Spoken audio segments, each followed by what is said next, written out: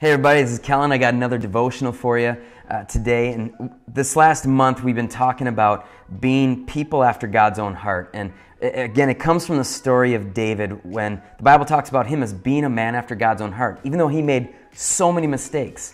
And I think it gives us a lot of hope that even in our fallen state, we can still be people after God's own heart. And today I want to talk about living in freedom, because I think freedom is just being people who feel free to live the way that God has called us to.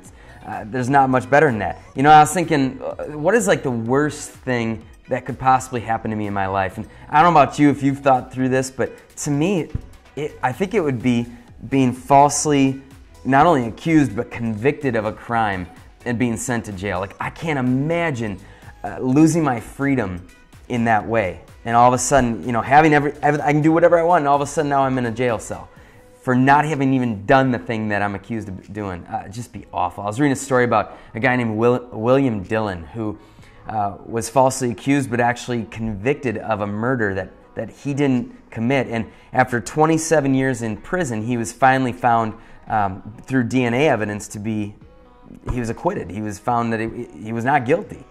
And the state of Florida actually awarded him like $1.35 million for his 27 years that were in prison. And that sounds like, oh man, he won the lottery. He was in prison for 27 years, lost his freedom. Like, dude deserved that money, you know? But I just can't imagine how bad it would be to lose freedom like that.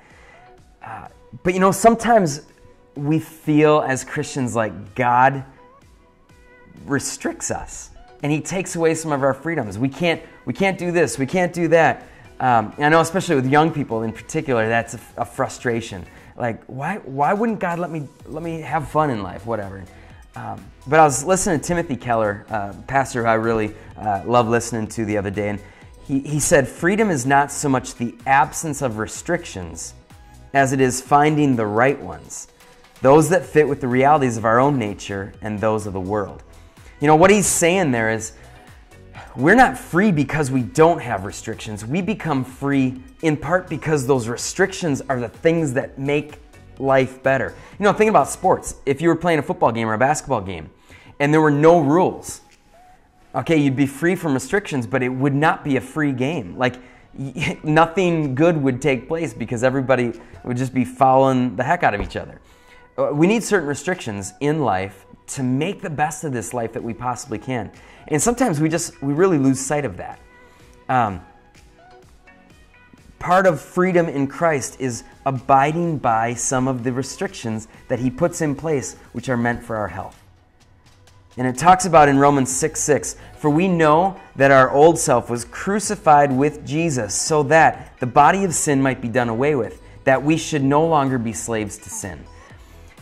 You know, we try to live our lives without restrictions, and what happens is we actually do become slaves to sin. If we're not following this whatever from a higher being that's telling us the way that we should live our life best, all of a sudden we become slaves to sin. And somewhere in the midst of our lives, we need to submit and give up what we think are our freedoms for a life that's even more free. Because I tell you what, living in slavery to sin, it is the worst kind of jail that we can put ourselves in. But living for Jesus is a freedom, even though, yes, it might restrict you. You might not do some of the things that you would do otherwise if you weren't following Jesus. It might restrict you per se, but it actually gives life and it gives freedom to live this life in a way that is so much more rewarding. You know, and Paul talks about in Romans 7, man, I want to do certain things right, but it seems like every time I try, I can't do them.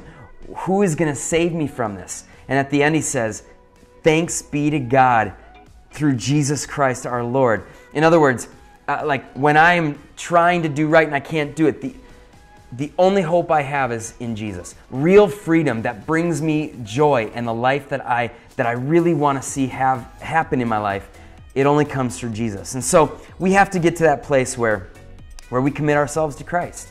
And only in that are we going to choose to follow his way rather than try to give ourselves as much pleasure in life as we possibly can. And again, while it might seem restricting, it's the ultimate freeing thing.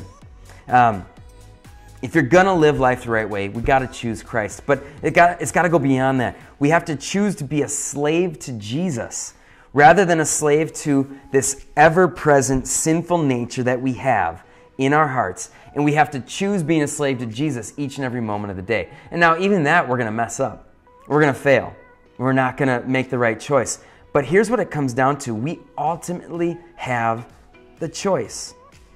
We can live in bondage to sin, or we can say, you know what, I follow Jesus. Each and every moment. You know, I might struggle with cussing and saying stuff out of anger and say that I was like, I have no choice, I just do it. But we do. We have a choice. And the real freedom comes when we choose to follow the way that Jesus calls us to each and every day.